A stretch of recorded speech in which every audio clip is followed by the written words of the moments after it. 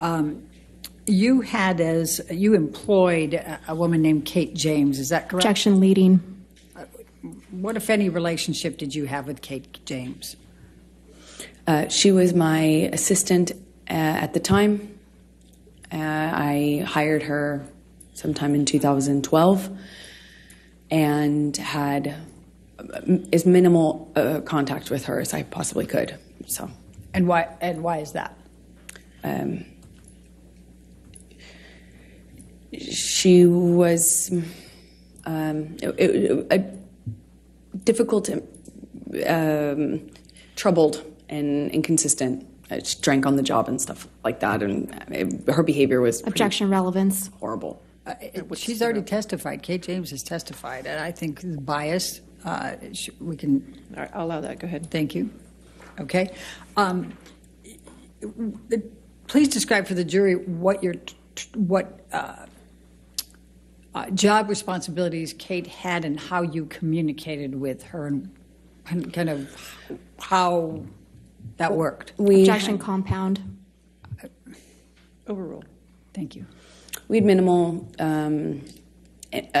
person-to-person interaction because I was hardly ever in LA.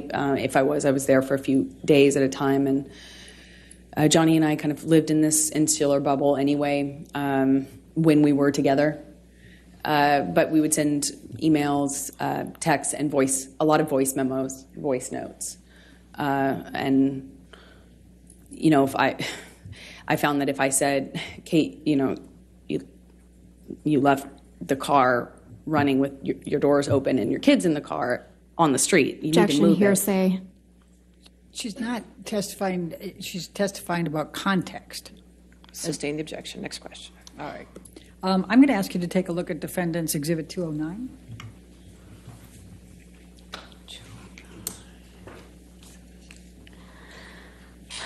Your Honor, I'm going to object on hearsay grounds.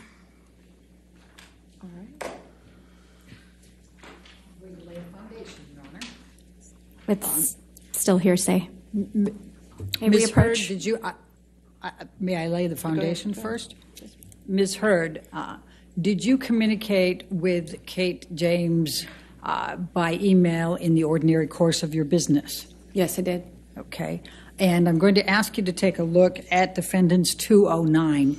Is this a communication that was between you and Kate James that was in the ordinary course of business with her as an employee?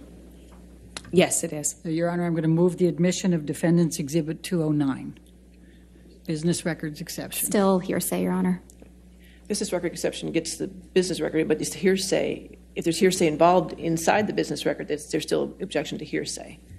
Your Honor, the business records exception, I